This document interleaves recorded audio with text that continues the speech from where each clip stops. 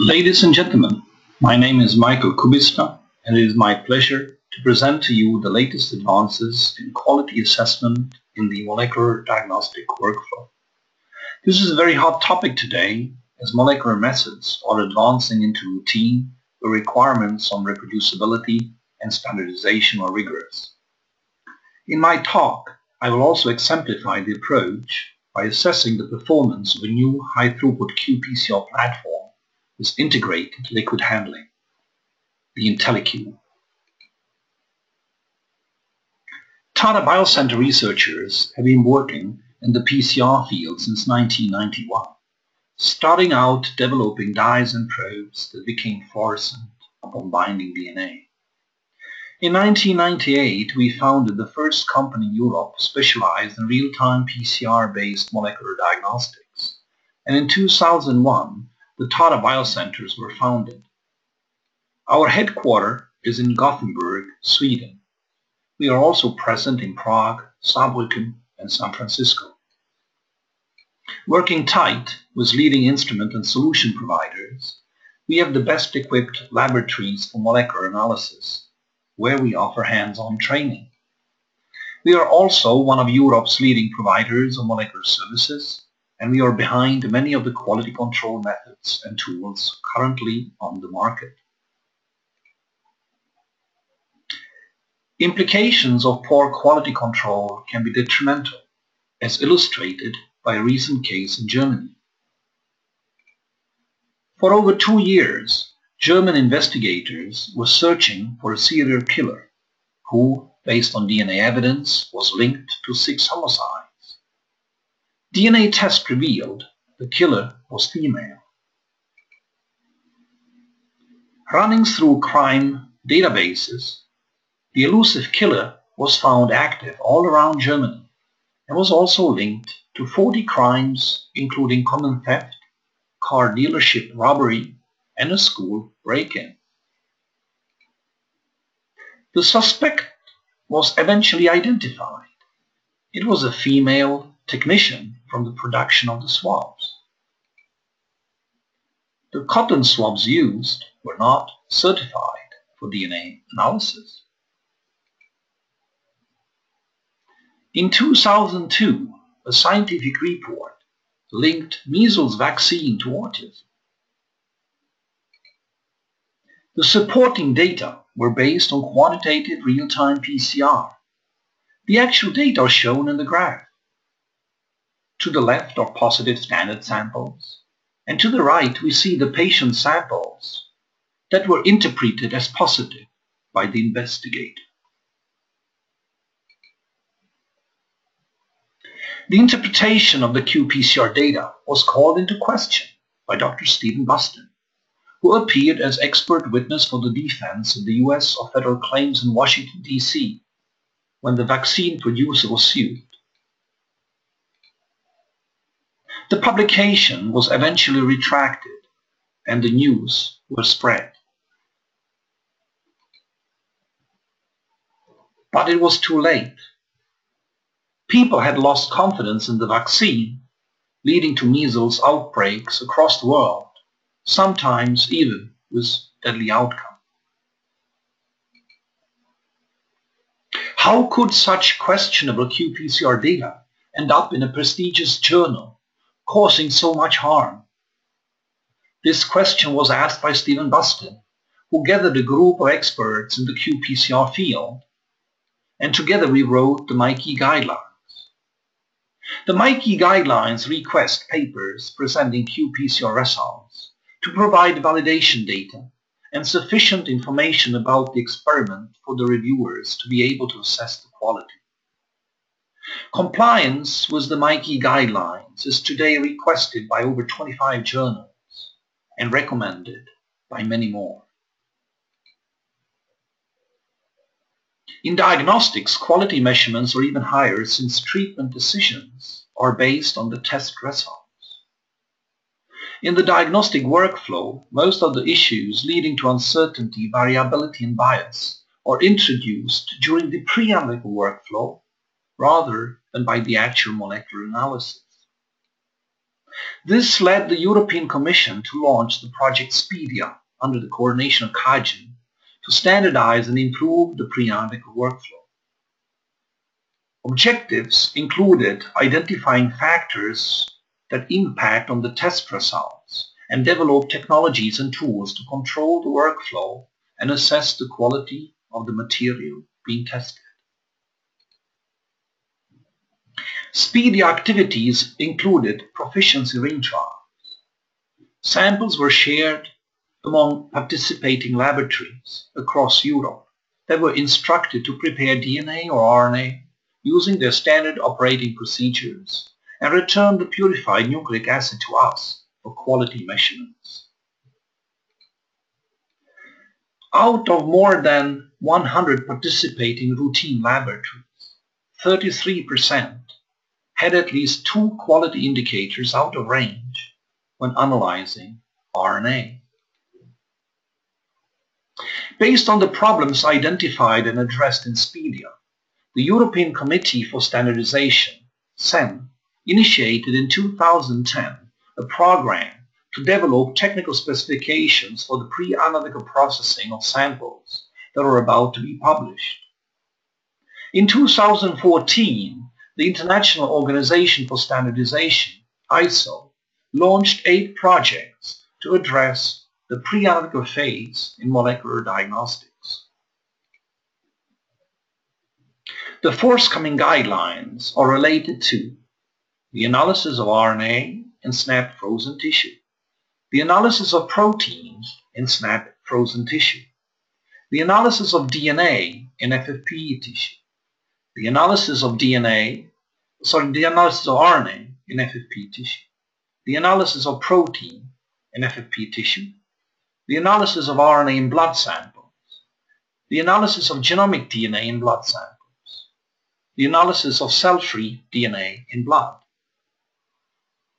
37 countries participate in the ISO effort, and an additional 20 countries are observing. This map indicates if the guidelines will apply to your country. So what have we learned from Speedia, MyKey, and from internal QC work?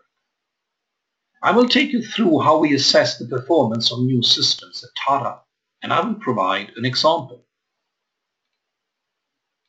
We always start by performing a standard curve to assess the precision and the dynamic range.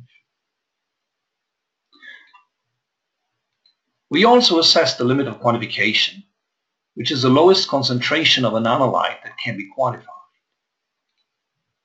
And we assess the limit of detection, which is the lowest amount of sample that can be detected. The standard curve is constructed by analyzing samples of known concentrations that cover the range of interest. The precision of the standard curve is assessed by calculating the working hottening confidence band that indicates where the standard curve is expected to be with 95% confidence, and a linearity test is performed to determine the dynamic range. The PCR efficiency is estimated from the slope of the standard curve, and the precision of the estimate is calculated. Here, the PCR efficiency is within 92.8 and 99%, with 96% being the best estimate.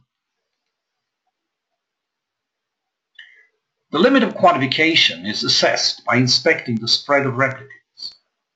As you can see in this serial dilution, the spread increases with decreasing concentration, that is, with increasing CQ value.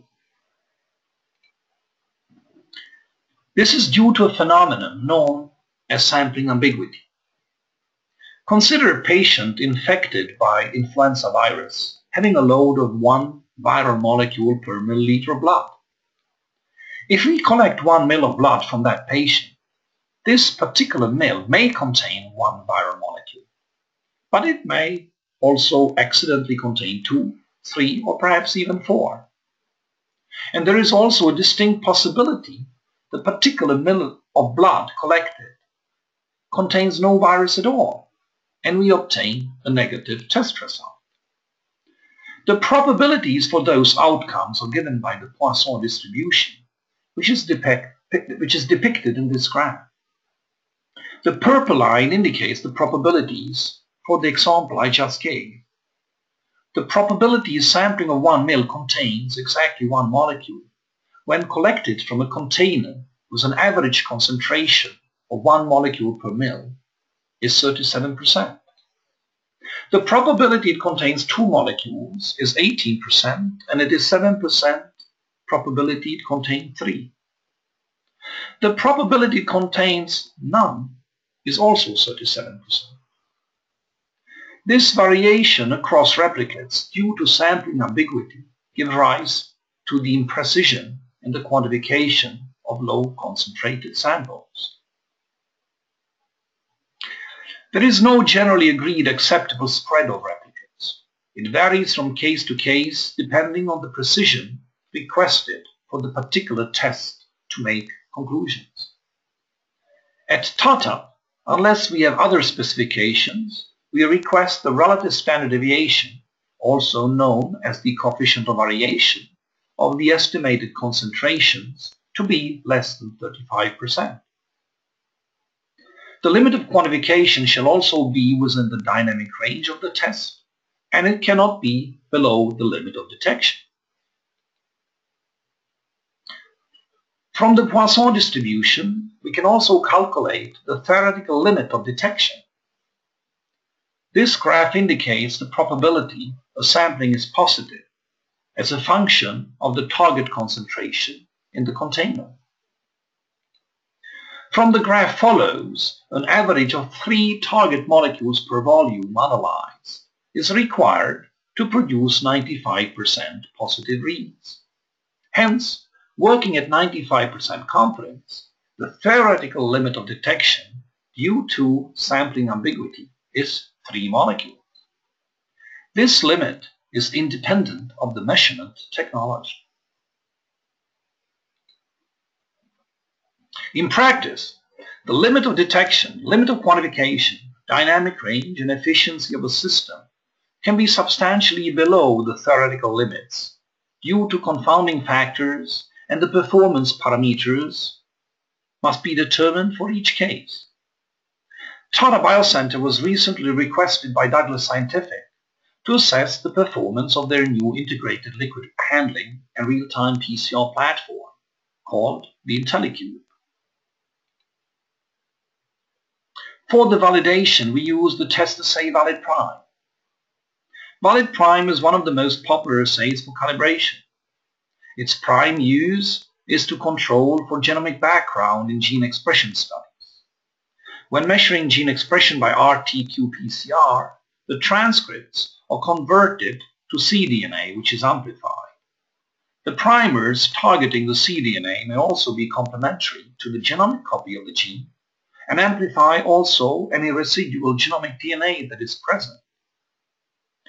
To reduce the risk, primers for RT-PCR are, when possible, designed to span an intron. Since introns are not present in transcripts, such primers will be close on the transcript, efficiently producing short amplicons, while on the genome the primers are separated by the intron, which effectively reduces amplification efficiency, often close to 0. This strategy works well for native genes that have introns. Some genes, however, have no introns. Further, in eukaryotes, some 15% of the genes have pseudogenes. Pseudogenes are non-functional copies of the native gene, and about half of the pseudogenes lack introns, as they are copies of transcripts once formed by retrotransposition. There may be hundreds of pseudogenes for any given gene that are amplified, giving rise to serious background in RT-qPCR, even when using intron-spanning primers. My key guidelines request the investigator to control for genomic DNA background in gene expression analysis. Standard procedure has been to perform a parallel control experiment, leaving out the reverse transcriptase in the RT step. All samples are then analyzed for all the assays also in this RT-negative control. This measures the genomic DNA background, which can then be subtracted. Measuring RT-negative controls works well, but is costly because everything has to be done twice. If we analyze the expression of 4 genes in 5 samples, for example, we must run 5 RT-negative controls followed by 5 times 4, that is 20 PCR controls. Some years ago, with Henrik Laurel, we developed the valid prime to control for genomic DNA background. Valid prime is an assay specifically targeting a conserved, non-transcribed genomic sequence present in exactly 1 copy per haploid genome. Valid prime does not amplify any cDNA. It measures only the genomic DNA present. To correct RT-qPCR data for genomic DNA background, we must also consider the sensitivity for genomic DNA of the assays we use. This is done by calibrating them with a genomic DNA standard. Knowing the amount of genomic DNA in the different samples and the sensitivity of the assays we use for genomic DNA, we can correct the measured CQ values for the genomic DNA contribution. The approach is even more sensitive than measuring RT-negative controls, and it saves on cost. For this example, 4 plus 5 plus 1 PCR controls are sufficient.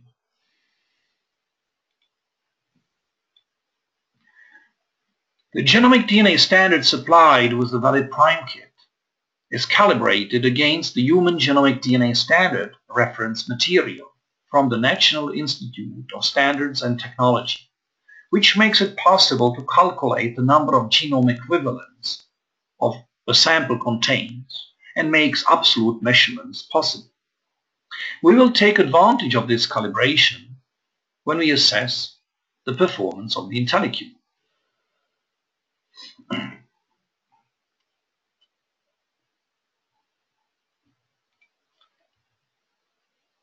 I will now do the analysis of the data collected on the IntelliQube using the GenX software.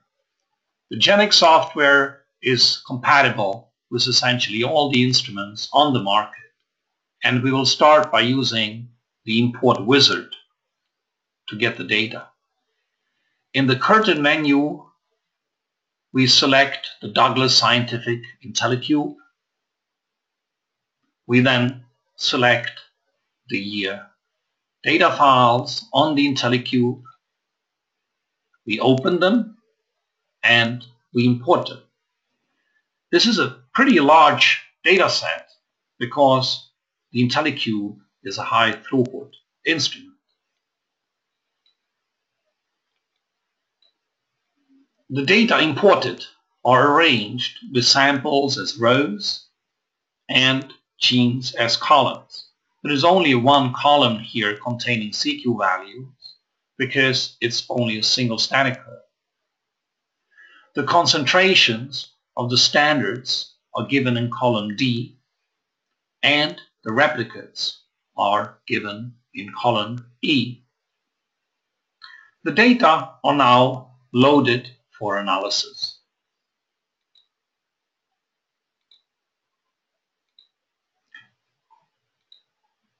We receive a warning that the dataset contains missing data. This was indeed expected since we performed a very extensive standard curve to determine also the limit of detection, where we do expect missing data because we should have negative samples. Fortunately, GenX handles the missing data automatically. The first thing we do is just to make a quick standard curve of all the data present.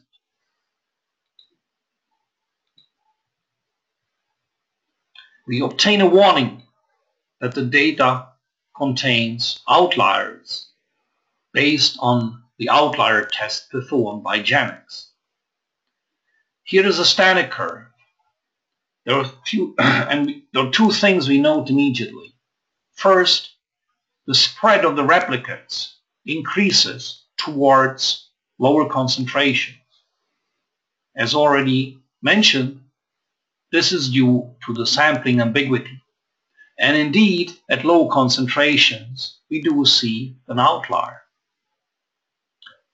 The spread of replicates and the increase towards low concentrations is even more evident in this plot to the left, which is the residual plot. Note the very large number of replicates we have performed, at low concentrations even up to 64 replicates. And a large number of replicates is indeed needed if we want to determine the limit of detection and limit of quantification with high precision. Let's stop here with the standard curve. We'll return to it later and continue determining the limit of quantification. This is the analysis here. We will use a threshold of 35% relative standard deviation, and we press run to analyze the data.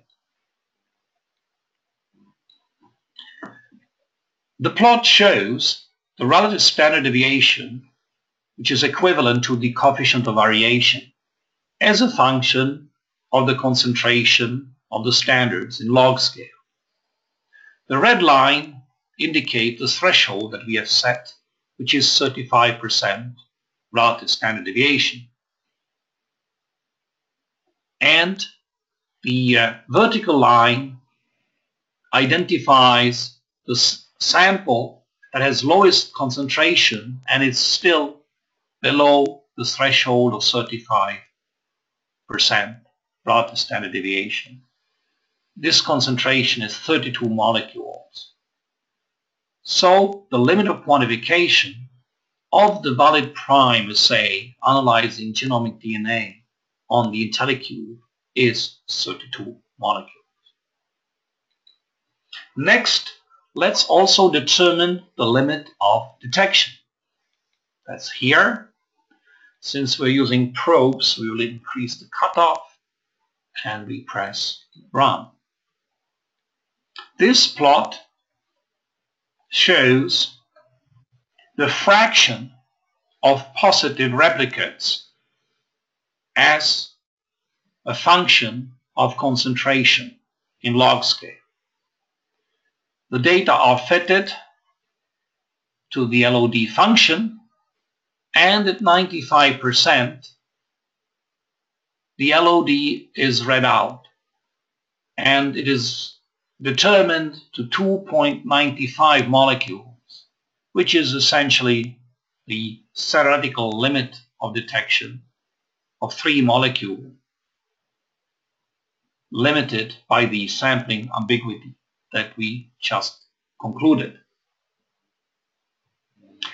Having determined the limit of detection to 3 molecules and the limit of quantification to 32 molecules, let's now return to the standard curve.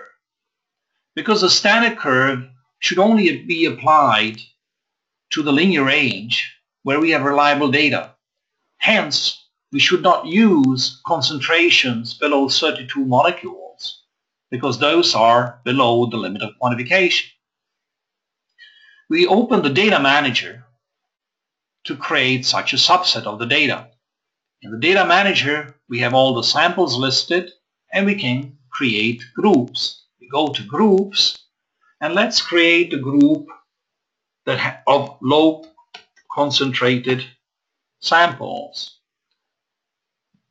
And then we will use logical operator to assign samples to that group that have a concentration that is less than 32 molecules. So these samples are automatically now assigned to this group by GenX. We go back to the data selection. We select the group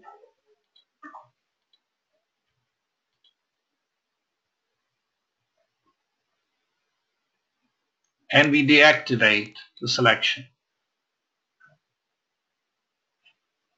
We save the data and we close the data manager. Now we repeat the standard curve. This time the analysis is only for samples with 32 or more molecules. As you can see in the standard curve, now the spread of replicates is roughly the same at all concentrations as expected, because this spread is now only due to the instrument rather than to sampling ambiguity. And we can now also inspect the report, which is quite comprehensive with all the statistics, outlier tests, linearity check. And if we go to the bottom, we find the most important performance indicators, which is the PCR efficiency. The PCR efficiency for these data is 99.7% with a confidence range of 97.7 to 101.7%.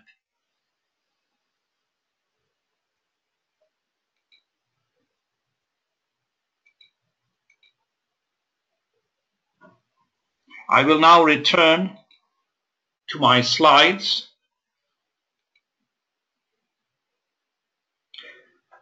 A complementary technique to qPCR is digital PCR. Digital PCR is particularly suitable for very precise quantification of nucleic acids. It is based on analyzing a single sample using a large number of partitions. When the sample is loaded, the target molecules distribute across the partitions such that most partitions contain either none or only a single target. PCR then produces products only in those partitions that contained target molecules. Counting the number of positive reactions, taking into account the Poisson distribution, we estimate the total number of target molecules that were loaded. The Mikey guidelines for digital PCR were recently published with Jim Huggett from LGC as lead author. Using the valid prime and the calibrated genomic DNA, we tested the sensitivity of the IntelliQube reactions using the digital PCR approach. Distributing a sample across multiple wells, we can, from the number of positive reactions and the known reaction volumes, estimate the number of target molecules loaded. Loading an average of 2 molecules per well, the number of positive reactions corresponded to 1.96 molecules, with a confidence range of 1.8 to 2.15 molecules per well. Hence, a perfect agreement. Loading a single molecule per well, the number of positive reactions was somewhat less than expected.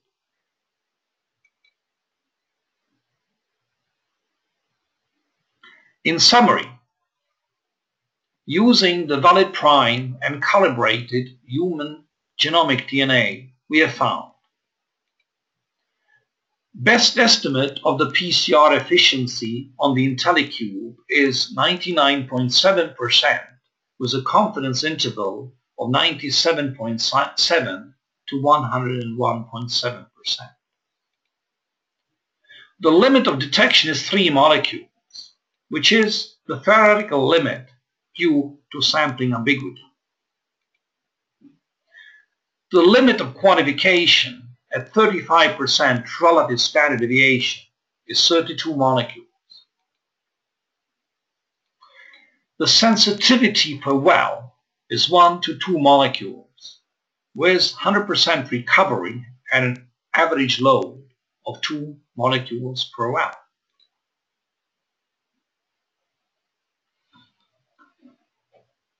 I have taken you through the standard procedure to assess the new system. In this case, the IntelliQube from Douglas Scientific. The same approach can be used to assess any new instrument, test, kit, or to validate a new batch of reagents. If you're interested learning more about the methods to design, optimize, and validate molecular analysis, you're welcome to join any of the Tata Biocenter hands-on courses offered across the world. I thank you for your attention.